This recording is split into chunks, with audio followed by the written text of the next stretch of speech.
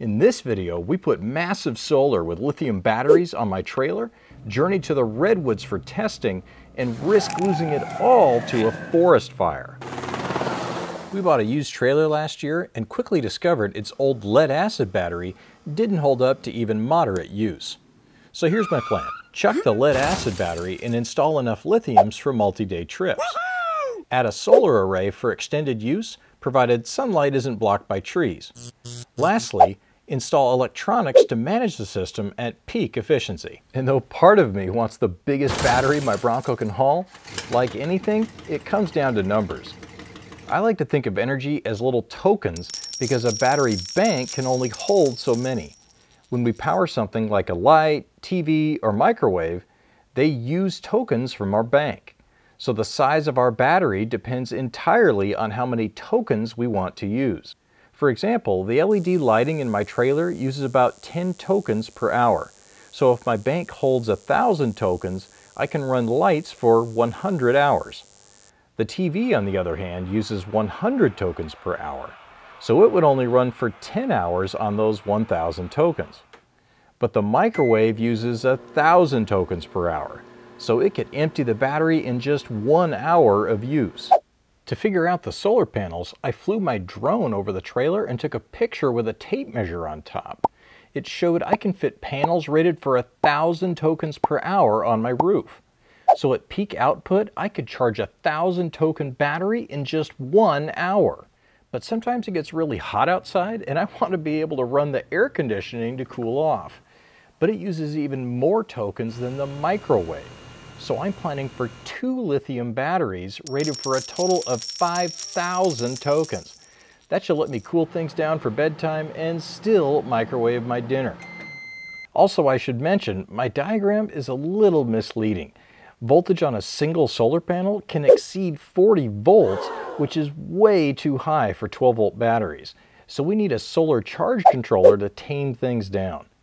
And most of you will be shocked how big the wires are for 12-volt batteries on a system like this. Distributing power safely with the right wires and fuses can be a bit of a mess, so I'm using something called a Lynx distributor to keep it tidy and in one place. Also, while some appliances like the refrigerator can handle both battery and grid power, others like the microwave and TV only work on alternating current like the plugs in our homes. Fortunately, many trailers come with a box that takes both kinds of power and sends it to where it's supposed to go. Mine does, but in order to give it alternating current, I need something to supply it called an inverter. Fortunately, Victron makes a MultiPlus that's not only an inverter for supplying AC power, but can also be plugged into the grid and make DC power for charging batteries when solar isn't enough. Honestly, there's a lot more a system like this can do, but let's get into the build and figure out where it's all going to go. Now, as an engineer, I'm used to using CAD to make sure things fit. Problem is, trailer manufacturers don't exactly publish their CAD models online, so I'm making my own from scratch. And while my wife fully supports the project, she doesn't want to give up storage space unless it's absolutely necessary. So I'm doing my best to shoehorn everything into the back and bottom of this closet slash pantry slash cupboard. According to the model, it should fit, but I know from past experience there's a really good chance I screwed something up. I should also mention I'm not much of a woodworker, but in my defense, this isn't really wood. It's some lightweight concoction of sawdust and glue with a picture of wood wrapped over the parts that show. Oh, and it's held together mostly with staples. So I get to pound on it until the staples give up and unscrew the screws that are holding the parts together, all while trying to imagine how on earth it's going to fit back together. I told my wife I was only going to remove a few boards, so I'm a little worried what she's going to say when she sees I've basically gutted the whole thing. Well, too late now. One of my biggest concerns with this project is making sure heavy electronics can't come loose while driving down the road. Problem is, trailers are made to be as lightweight as possible, meaning there's minimal structure inside the walls. I'd hope for some metal support behind the closet, but no such luck. But there are square aluminum tubes at the top and bottom of the wall I can drill and tap into. My strategy is to attach long pieces of flat stock with a row of fasteners, then build my own internal supports off of that. It's a lot of work, but I don't want to risk having my trailer go up in a shower of sparks. The batteries themselves are 60 pounds each, so they need the strongest frame of all. I just have to figure out how to mount them and still route the water and ducting that originally went through this spot. Hefting them in there isn't easy either, but I managed to get them in there without wrecking it or myself. Not bad. I should also mention I'm in real danger of not finishing this project in time for our trip. A lot of surprise stuff happened this summer, meaning I got a late start on this project. But I really don't want to be completing the install at the campground, so I'm pulling out all the stops to get this done. By the way, I know that Multiplus doesn't look very heavy, but man, the transformer in that thing is a beast. But the most shocking thing about this install is the wiring.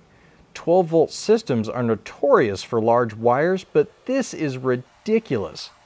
But a 3,000 watt inverter divided by 12 volts equals 250 amps. So 4-aught wire is a must to safely transmit all those amps between the batteries and inverter without turning into a heater and wasting a bunch of our power or causing a fire hazard.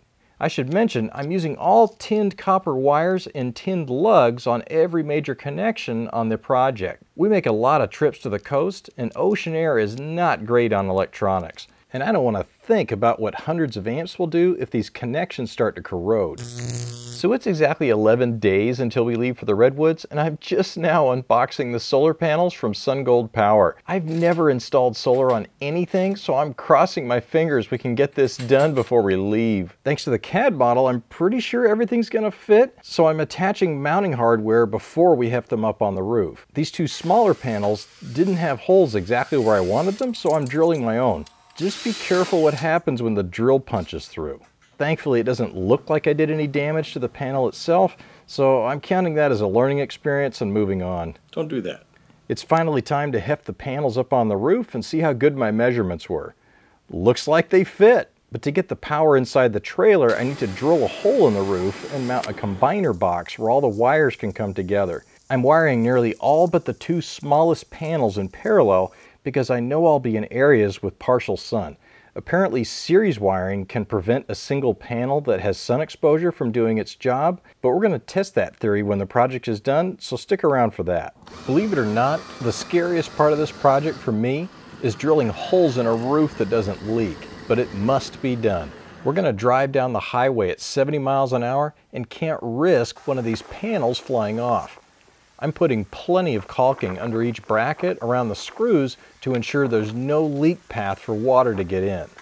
The first couple panels were a little clunky, but by the end, I've got a system worked out. So there, with just 4 days left before our trip, the last panel is screwed down and ready to go. But there's one more very important wire yet to be routed, grounding everything we did to the trailer frame. And the wire has to be big enough to handle the worst our system can deliver. So I need a hole in the floor big enough for a wire and lug. And this wire is almost $10 a foot, so I don't want to go any farther than I have to. But that puts it in my favorite place on the trailer, where the poo from the toilet comes out. But we don't want voltage differentials where they're not supposed to be, so time to suck it up and just get it over with. And I decided to give my son the honor of removing the old lead-acid battery as well as its connections to the distribution panel inside the trailer. There are a lot of wires back there, but I'm just going to trust they're still routed exactly where they're supposed to go. Okay, we're not completely done, but far enough to start piecing the closet / pantry / cupboard back together. I think I even found the original screws that hold the doors on. With just 2 days left, I'm having my son fabricate mesh panels to cover the openings to the batteries that also function as air intake for cooling the electronics. I think they came out really nice. So here it is, completely installed and ready to go, just in the nick of time. A little bit of planning for routing the wires pays dividends, and I'm really pleased with the results. My wife still has most of the storage she had in the first place, and the electronics have ventilation for when they need to shed some heat. We even added this decorative panel that permits quick access to the master battery switch whenever we need it. The only thing left to do now is put the system to the test, so we're hitching up the Bronco and heading for the Redwoods. We started our trip with full batteries, which means the solar panels have nothing to charge. But the weather's so hot, we're making a quick stop to switch on the air conditioning ahead of lunch. That way, by the time we're ready to eat, the trailer will be nice and cool. Oh, did I mention the Bronco air conditioning compressor seized a couple weeks ago? I quickly swapped in a replacement late one night that I've only tested in the driveway, so fingers crossed it holds up for the whole trip. Okay, time for lunch at a truck stop outside Eugene. The sky was clear up north, but smoke from distant forest fires is really blocking the sun. So let's head inside the trailer and have a look at the electronics. This Touch 70 display might be my favorite part of the install, so let's pause the video a sec and let me explain it. We see the inverter is powering the air conditioning with about 1300 watts of alternating current. That would be my tokens per hour we talked about earlier. Likewise, there's about 1300 watts coming out of the battery, which seems to make sense. But wait a second, the solar panels are adding over 400 watts on their own. Where's that going? Well, making alternating current from batteries isn't free, nor is converting the 40-something volts of solar down to 12 or 13 volts. All that converting has to come from somewhere, and right now it's matching the input from our solar panels. And I know I said the panels are rated for 1,000 tokens per hour or 1,000 watts, but the smoke from the forest fires is severely limiting how much sun can reach the panels. No worries, we have so many tokens, or technically watt hours, in our batteries, we'll be just fine. And besides, the air conditioning doesn't do this continuously. In fact, it's about to cycle off and run the fan at a much lower wattage. I mean, tokens per hour. Oh, it just switched to fan, so it's dropping down to a couple hundred. And, wow, so we're actually charging the battery. Sweet. So we've got 400 because it's hazy outside. We're only getting 447 watts there on the solar panels, but we're charging the battery some. But I don't have to look at that screen to monitor the system. The Serbo it's plugged into has Wi-Fi I can connect to with my phone. And it's not just reading the info, I can change settings as if I was touching the screen. But the batteries themselves have Bluetooth built in. So though there's no external plug, I can talk to the internal battery management system and check the individual cells even if the system is powered down, which is pretty cool. Regardless, my family was able to stop for a quick climate-controlled lunch all to ourselves without firing up a generator or eating in the car, which is nothing short of miraculous compared to what we're used to. It seems impossible, yet here we are doing it.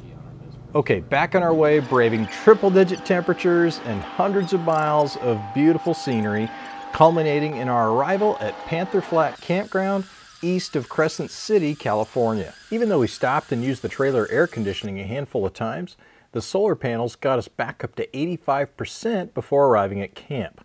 Now I'm extra thankful for those big batteries because with all these trees, we're not likely to get much more energy from the sun. It's still pretty warm out, but nothing compared to the 112 degrees I saw on our drive. So we're skipping air conditioning for now and focusing on setting up camp for the next few nights. There's supposed to be a swimming hole just down the hill, but we'll save that for tomorrow. It's been a long day and I just want to eat and get a peaceful night's sleep so we're ready for tomorrow's activities. But Mother Nature has other ideas. I should have brought my rain gutter generator.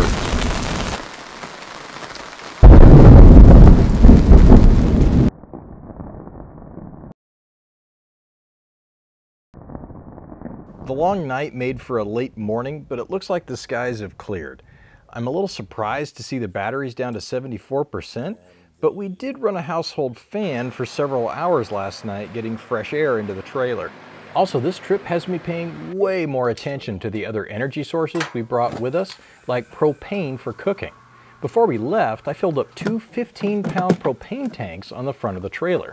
That's 3.5 gallons of propane at 27 kilowatt hours per gallon, equaling almost 95,000 watt hours or tokens of energy. That's the same as 19 of our battery banks. Or is it? To turn propane into electricity, we have to burn it in a noisy generator, which is only 20 to 25% efficient. 20% of that energy equals 19,000 tokens, which is only 4 times the size of our battery bank. Now, if we were heating the trailer or cooking, the efficiency flops the other way because heat is now our goal. On the other hand, back home, the solar panels were able to charge empty batteries in a single day. No leaving camp to go get more fuel. So in the end, it kind of depends on what you're trying to do. More on that later. And though right now we're only getting about 40 watts from our solar panels, the day is still young. I'm setting a camera on time-lapse to track the sunshine while we head to the river to see if any of us are brave enough to swim.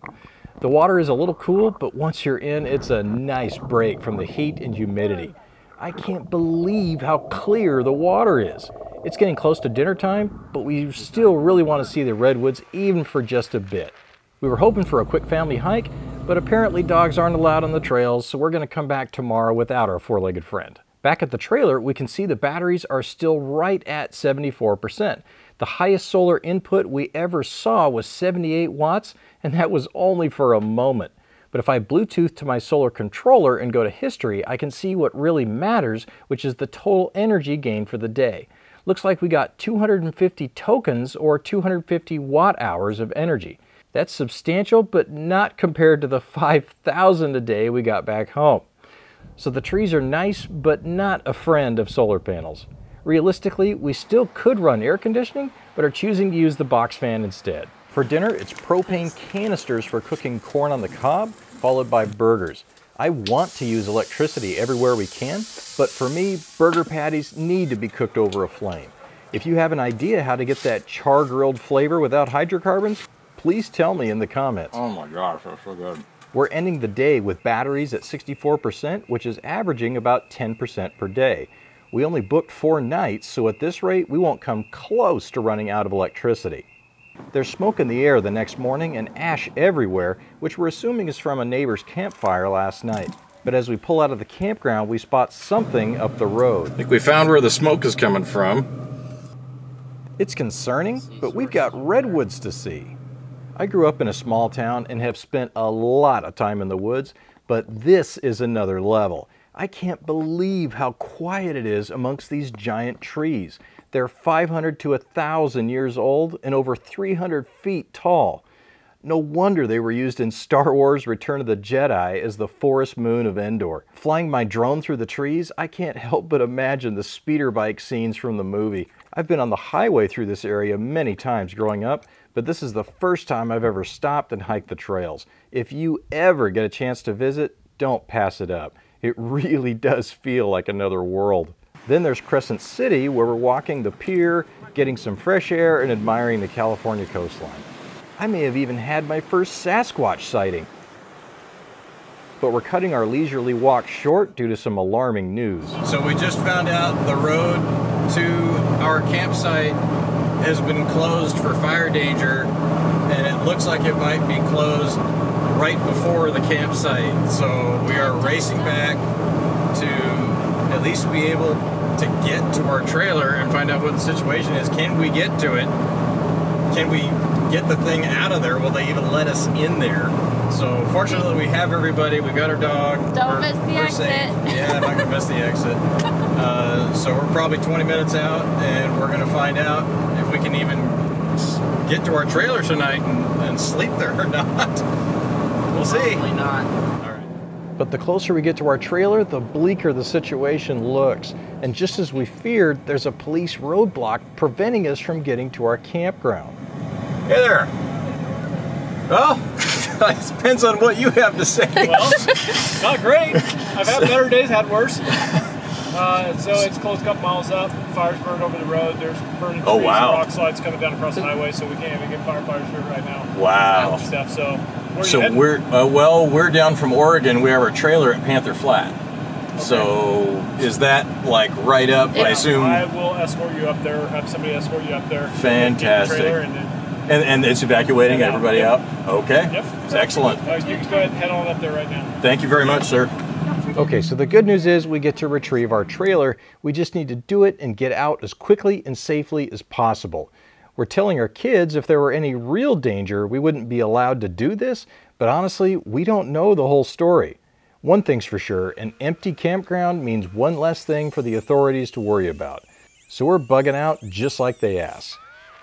But pictures online show plainly why the highway is closed. Burning trees, debris, and landslides aren't generally considered optimal road conditions.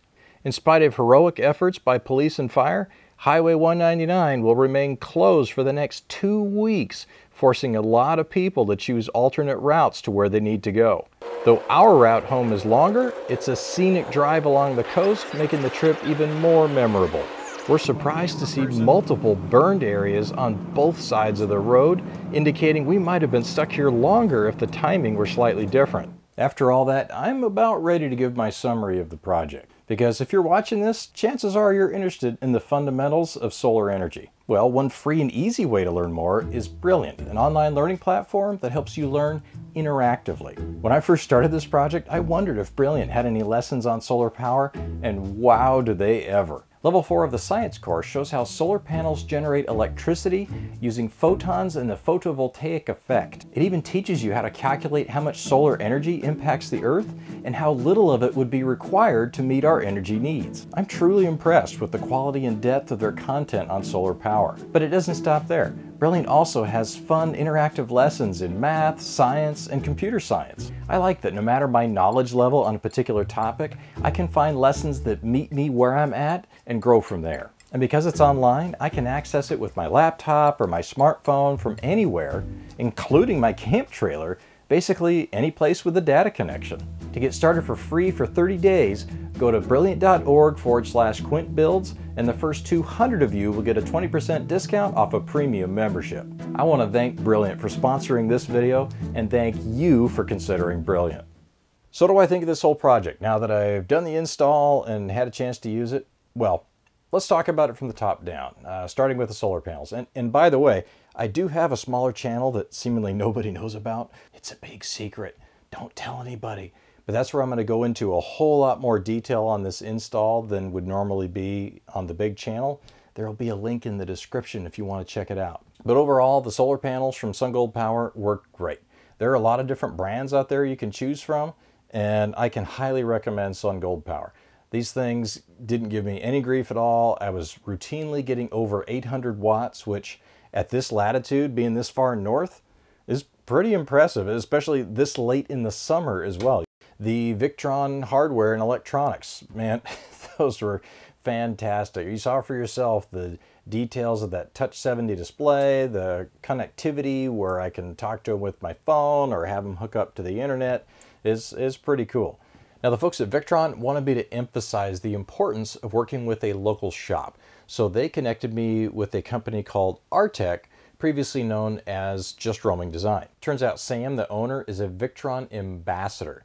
Now, I didn't even know that was a thing, but this guy is like a walking encyclopedia of information about this stuff. Seems like every time I visited, Sam was showing me some cool new vehicle installation they were working on. Now, at Artec, they do sales, design services, integration, CNC cutting, and if you're a business, they do all sorts of manufacturing optimization and training services. Now, both Victron and Artec wanted me to stress the importance of working with a supplier that can help guide you through the installation rather than trying to wing it on your own. And take it from me, I'm an engineer that designed a knife throwing machine, but I've never done an installation like this before. So when I was stuck, like, how do I connect this part to that part? It was really nice to be able to just pick up the phone and go like, help, which helped me get the installation done a lot sooner. So whether you use Artec or some other place local to your area, you just want to find a place with technical knowledge that you can trust to help you out when you get stuck. Sort of there if you need them, but not if you don't kind of thing. And the batteries, these Power URUS, however you say it, they were fantastic. I don't even want any more battery power than I have. One, it's plenty.